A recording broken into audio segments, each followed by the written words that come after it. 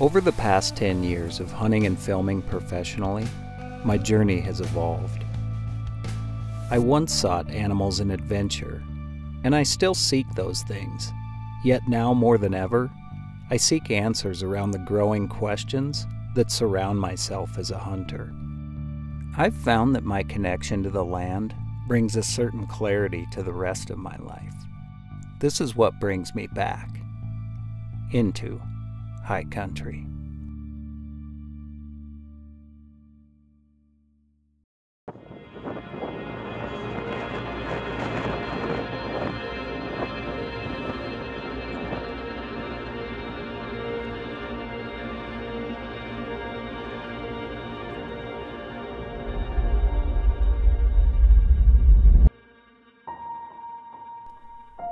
This was a defining moment in my hunt.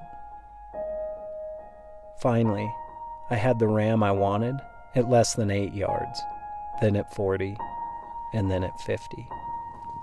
I knew I could get an arrow in him. I knew I could make the shot, and I didn't do it. I didn't feel good about the angle, and I didn't feel good about the amount of time he gave me. Nothing inside told me to pull the trigger. I would be willing to bet less than 15 people in the world had ever arrowed a ram of this caliber. And I had it right in front of me. But the respect for the animal and making sure everything was perfect outweighed the opportunity for me to put an arrow in it. That can be hard. I instantly wondered if I had made the wrong decision. But everything happens for a reason. No matter how much I wanted that ram, it just never felt right.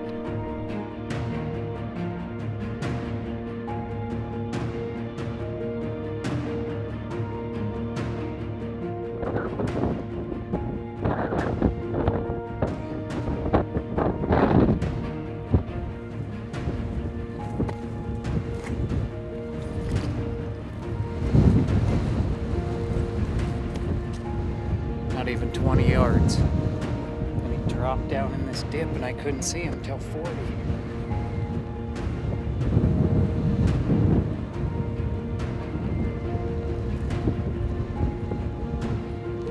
That was fun.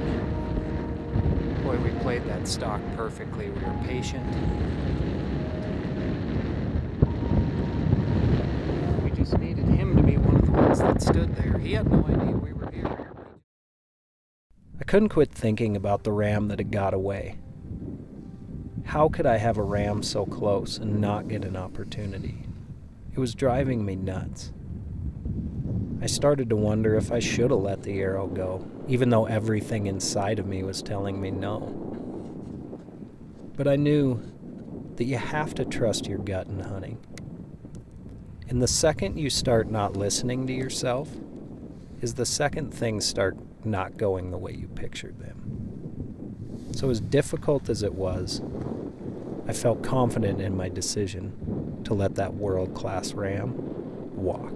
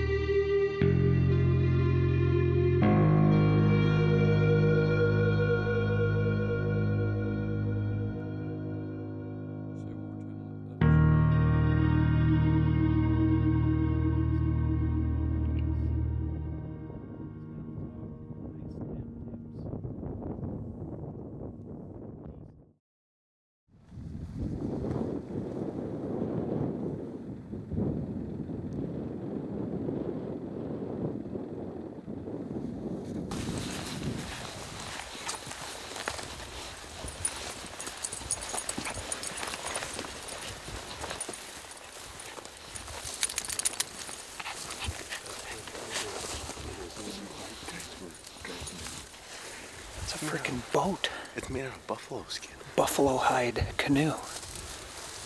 That's what they were towing behind them the night that we thought. Oh my gosh. They flip it over, but there could be a dead body out there. Wow. It's a buffalo hide canoe that Lewis and Clark must have left here with a can of Folgers. What the hell is in there? Oh, it's like tar or something. They got a paintbrush in there to waterproof coat it. Yeah. Must be pine pitch or something like that, probably. Yeah, it's a buffalo hide canoe. You know, this is a historical place where people that are, you know, want to recreate what Lewis and Clark went through will come down through here. And I'm pretty sure we saw these guys camp down the way, but this is pretty impressive.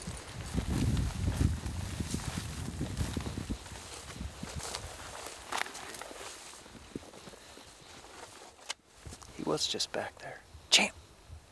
I'll go try to find him. You.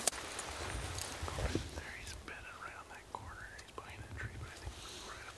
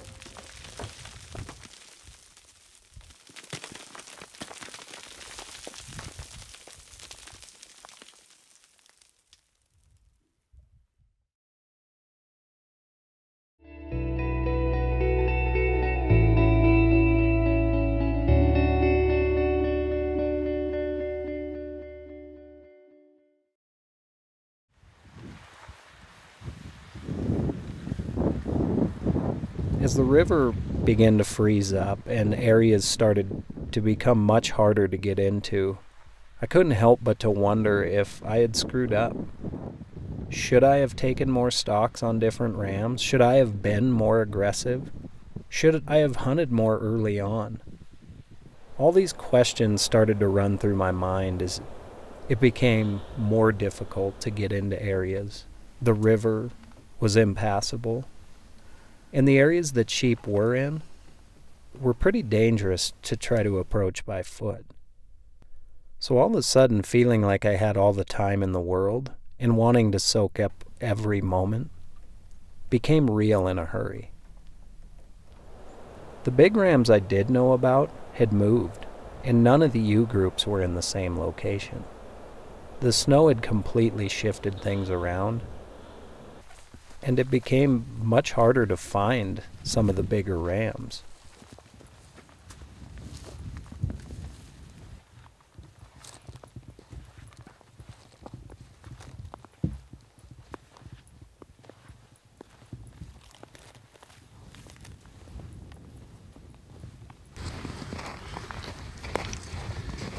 Haven't been seeing anything the last few days, so trying to shake things up a little bit, dig into some areas, find some rams, and we did. It's just our wind wasn't good where they happened to be, and they got out of there, but it's encouraging to see some bigger rams again. Starting to find them. They seem to be hanging on these bluffs closer to the river now. So we're just going to keep moving. That's all we can do.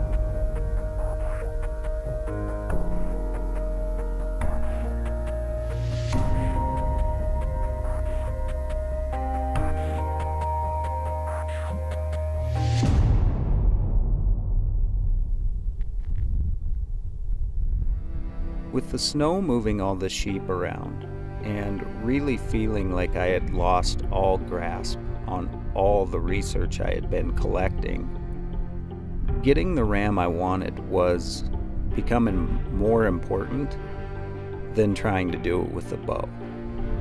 So with only 9 days left, I decided to start hunting with a rifle.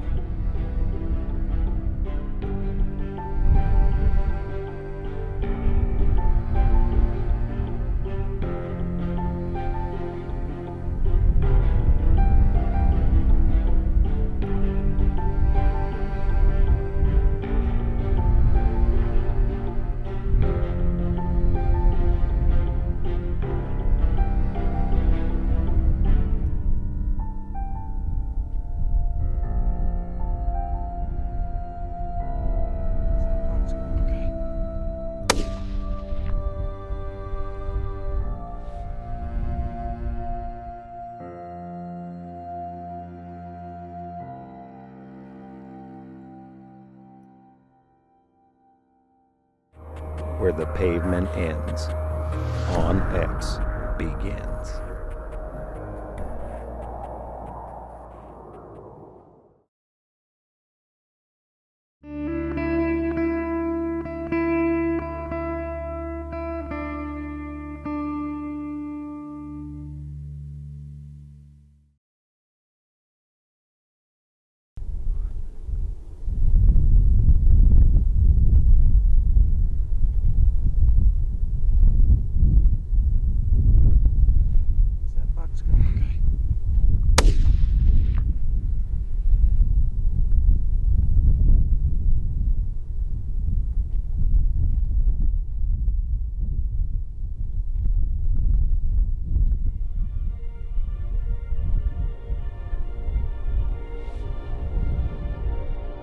Halfway down here, off of this hill. My ram is laying over that hill. We have not put our hands on him yet.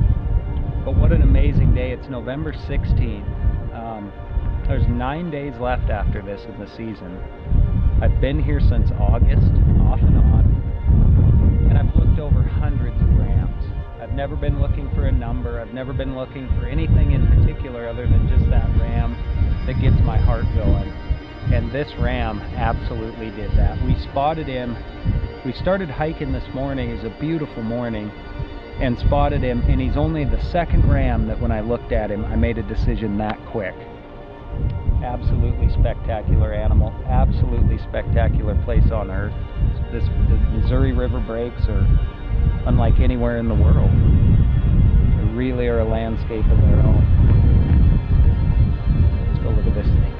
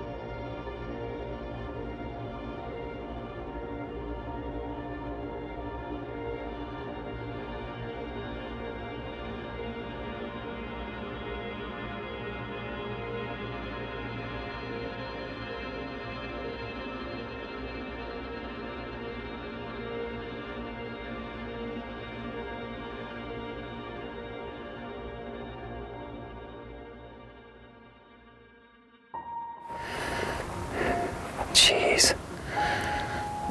Head down just a little. Another one to add to our book of stories, huh, Dad? Yep.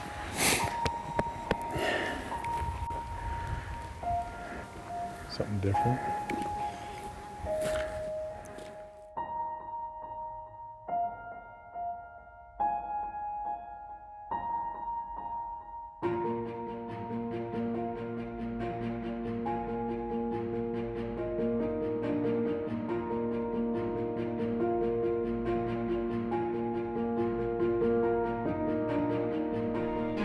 Hunting bighorn sheep is something I hope more people get the opportunity to do. They're an amazing animal. Everything about them is fascinating. From the way they move, to the way they interact, and even where they live. The bighorn sheep has always been an iconic species of North America. And I can see why now, after spending this much time with them. I've never hunted an animal I didn't fall in love with, and I've never been on a hunt I didn't enjoy. And hunting bighorn sheep is something I hope more people get the opportunity to enjoy.